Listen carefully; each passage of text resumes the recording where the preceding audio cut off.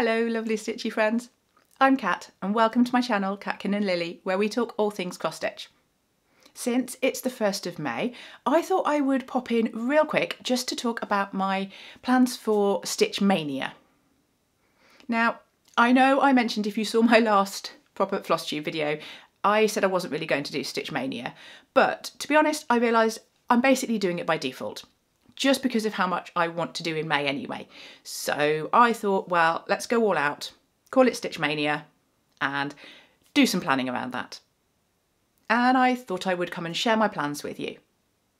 Now, I have to say, I don't really know where Stitch Maynia, where it came from, how it started, but it's basically an excuse, as if we needed one, to go really crazy with your cross stitch in the month of May, hence Mania, and going crazy can just look like whatever you want it to look like. So for me, it's going to be new starts. So I am going to have 5 new starts in May, and that will be a new start every Friday. So I thought I'll run you down the 5 new starts that I've got planned. I have talked about almost all of them, I think, but just to run you down how that's going to go. So I'll pop little pictures up as well for you so you can see what I'm planning. So the first one is Gaia the Earth Goddess, which, yes, I've been talking about, and I'm so excited to finally get to start that. And that will be the first of my new starts, and yeah, absolutely can't wait for that one. The second new start will be another Bella Filipina design, and that's going to be Julia the Firefly Princess. Again, I'm super excited to start that. Wouldn't normally go for starting 2 fancy ladies so close together, but Mania, we're going to go for it. The next 2 are a couple of stitch-alongs that I've signed up to. So the first is the Frosted Pumpkin Stitchery Arctic Animals stitch-along. So for these, obviously, there's not too much I can show you picture-wise, but safe to say they're going to be super cute. So I'm very excited for that.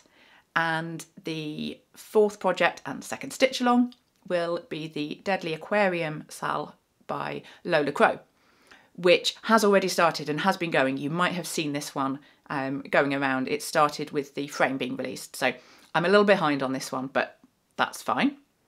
And my 5th new start is going to be the Cotton and Twine April subscription box.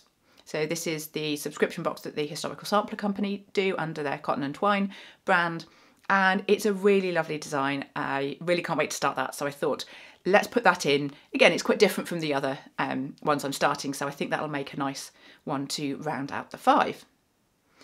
So as well as those 5 new starts, I've obviously got my WIPGO calls, and as I always say, if you're not familiar with WIPGO, it's not something I really need to go into in this video, but there is a video link below. I always have one there that you can go and find out about it if you want to.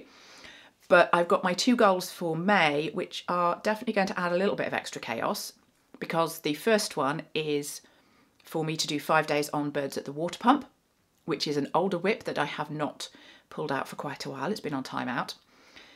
So I'm going to do 5 days on that. So that's another thing to add into the rotation. And my 2nd goal for WIPGO is to do 5 days on Halloween. So again, I don't have a Halloween thing going on at the moment. So yeah, I need to add that into the mix as well. And I have actually already made a little bit of a start on this one. So the pattern that I chose to start for my Halloween stitching was one of the minis from the 2021 Halloween Club from Shannon Christine Designs. As you know, I'm a big fan of Shannon Christine Designs, and there's a whole series of these little minis, and I've had my eye on them for a while. And because it's so small, I thought this would be a really good one to do, basically, so it's not like another enormous project to throw into the mix. And it's got some beautiful colours. Here's all the threads, like that, really lovely. Definitely going to have fun stitching with those. And here is my very small start.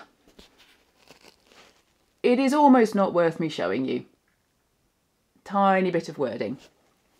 So yeah, as I say, it's barely worth seeing, but I wanted to make a start on it because that actually ticks off my April WIPGO goal of a new start.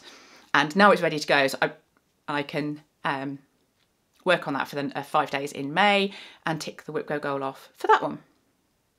So that's all those new starts. I've got my WIPGO goals, add that to all my existing WIPs as well. And I feel like chaos is fairly likely. So I did do a bit of planning to work out what I could stitch when, just to make sure that I don't accidentally miss something. So, and I've written it down. I have a little calendar that I've planned so that I know what I'm going to stitch when, which I don't normally do. But in this instance, I felt like I really needed something to keep me on track and, as I say, make sure I don't miss any of those goals. So it's basically going to pan out. So I've got the new starts. So every Friday will be a new start, and that will then get stitched. That new start will get stitched Friday, Saturday, Sunday. So that's going to get a few days. There are a couple of weekend days when I'm away, so obviously maybe not so much on those days. But that's the plan for the new starts. They're going to get 3 good days of stitching, because Friday's a non-work day for me. So 3 good days of stitching for each of the new starts. And I know that the first new start of those will be Gaia, because I'm starting that for my birthday. Although, I'm actually starting it on Thursday. I know I said Friday, but my birthday's Thursday, so I'm going a day early just for Gaia. And then obviously I'll be stitching that one through the weekend. I have not actually set which Fridays will be the other new starts, simply because I'm waiting for some fabric and I don't know when that's going to rock up, so I don't know quite what order I'm going to want to do those in. But they'll be in there on those Fridays. I just haven't set the order yet. So that leaves me the weekdays, the other weekdays from Monday to Thursday to figure out. And I have 2 work days in there, which is Monday and Thursday, and I don't get so much stitching time on those. So I'm going to carry on with my spring design and the coffee gnome design. I'm not going to show all of these in here now. They're all in my regular floss tubes if you're excited to go and take a little look at those. So those will be carrying on my work days. And then on the other non-work days, so what have we got left? We've got Tuesday and Wednesday. Tuesday's going to be for stitching my dragon. So it will only get 1 day instead of the usual 2 that I've been trying to give it. But it will be the only project I stitch on that Tuesday. So hopefully I can still get some decent stitches on that one. And Wednesday is going to be WIPGO Wednesday. Again, because it's a non-work day, I can probably stitch 2 projects on that day and still get a good amount of stitching on both of them. So WIPGO Wednesday, so that will be when I do the 5 days for Birds at the Water Pump and the Halloween. So I'll put those 2 both together on Wednesday, and yeah, fingers crossed. I think that kind of covers everything. Oh no, actually the other thing that I was going to try and squeeze in is my Wonders of the James Webb Space Telescope stitch along, which I'm going to treat more as a thread a day kind of project, because I can only do tiny amounts on that at any one time.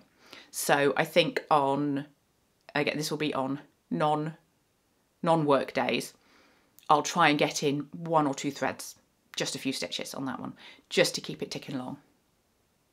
And if I'm really feeling up to it, I might join in with Peachy Stitcher, who has started stitching something Christmassy on the 25th of each month, which I thought sounded really fun. I didn't do that in April, so I might throw that in for May, because why not? Why not? The crazier the better, I think, for May. It is called Stitch Maynia. So that's the plan. Let me know if you're going to be joining in with Stitch Maynia and what that's going to look like for you. I'd love to know what you're getting up to. And of course, if you want to see how I get on with all of this absolute craziness, then make sure to subscribe. That's the best way to make sure that you keep up with all my videos. And I've also got, very excitingly, I'm going to try and do some kind of mini stitch with me when I start Gaia, maybe, so that I can video myself starting that and share that with you as well. Thank you for watching. I will be back again really soon. Until then, happy stitching. Bye for now.